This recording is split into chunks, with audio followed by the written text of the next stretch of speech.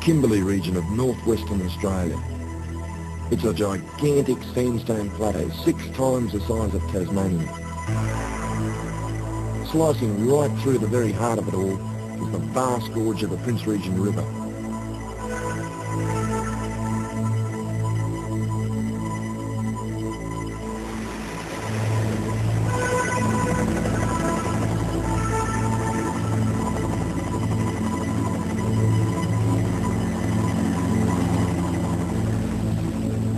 Because of the harshness of the land here, very few people have been through here, and some areas remain virtually unexplored. It's a trip that I've been looking forward to for a long time.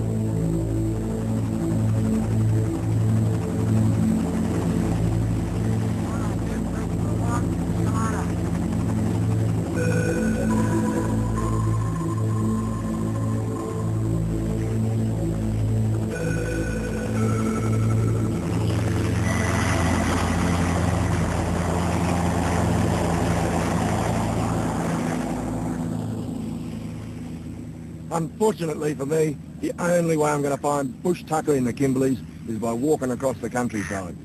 He'll be back in a couple of weeks to pick me up the other end of the Regent Gorge here. At least he tells me he will. He's a mate of mine, so I hope he turns up. But before I go, I've got something very special to show you just behind these sand dunes here.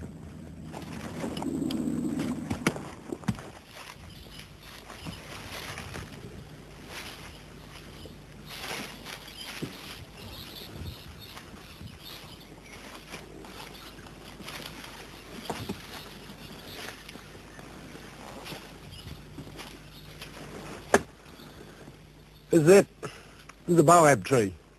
And I guess if anything's the symbol of the Kimberley country, it's got to be this fellow here. They dump these nuts throughout the year all over the ground. And they're pretty interesting bits of kit too. Just have a listen. That's the nut inside rattling around. When we analyse this stuff here, we find it's got a pretty high level of vitamin C, ascorbic acid. And then we found after 4 and 5 years, when we analysed nuts again that were that old, that it was still hanging around in pretty good quantities. So basically what you've got here is a food time capsule, and a pretty good one at that. This fella stands alone by itself. A bit grotesque and all the rest of it, but he also is pretty majestic, I reckon. I'll break this open and we'll have a look inside. There we go. Oh, a bit mouldy and mangy. That's what you've got. A little bit shriveled up, this fella, at the moment. You split him in half.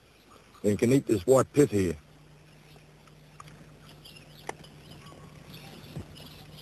Tastes a bit like dry powdered milk, but it's not too bad.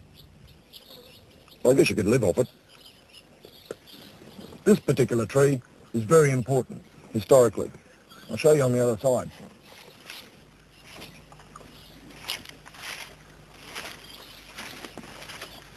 How about that? HMC Mermaid, 1820. That's 168 years ago. His Majesty's cutter. They put in here out in the bay, careening bay. They had to careen the boat, so they bunged it up there on the beach.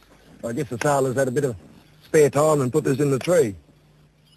Funnily enough, the captain of the Mermaid, a bloke called King, reckoned that these trees were deformed by disease, and he had no idea that these nuts were a good source of food. And that was not an unusual mistake for those days.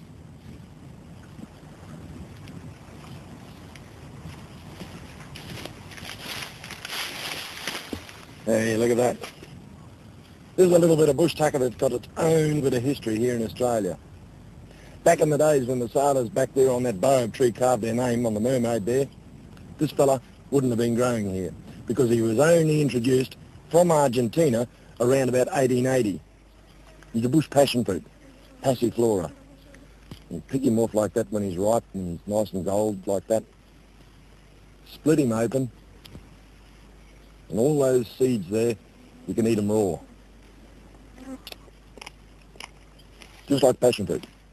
Good stuff. Birds like them, and that's why they're scattered all over northern Australia these days. They're very, very common, all over the place.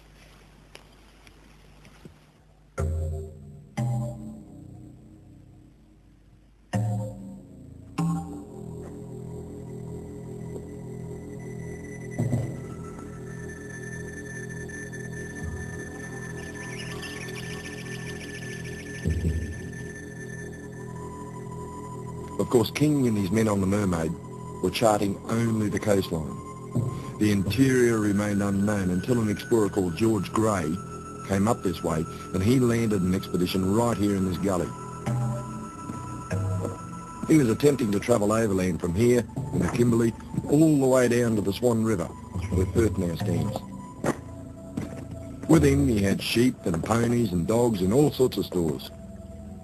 Like most of the white fellas who came up here, they had no idea how to live off this land.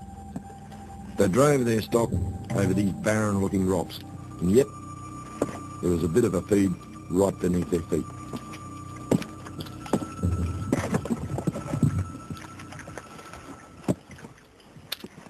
These are a little fella called mangrove snail.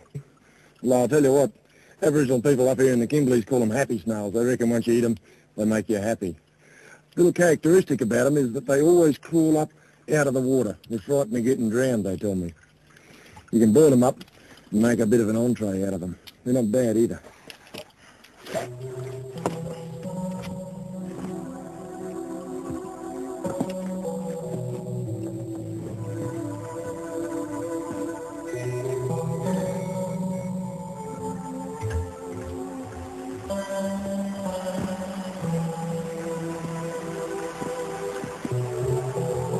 Gray, despite his courage, was no bushman.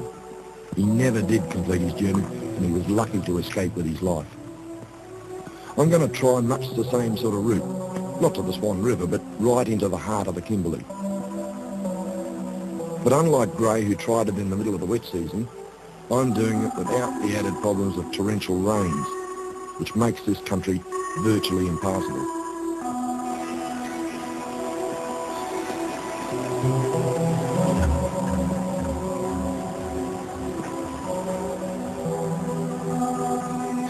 But even after all these years, there's still only one way to get up into the high country.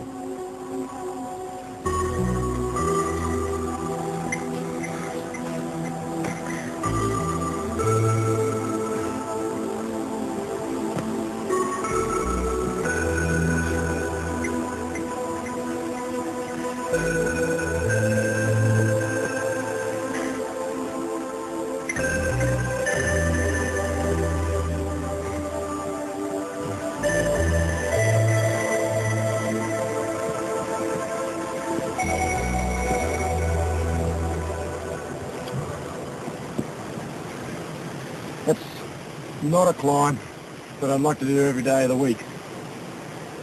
But the one thing it does do for me is separate me from the saltwater crocodiles. There's no crocodile going to follow me up here. But this high country up here does have its rewards.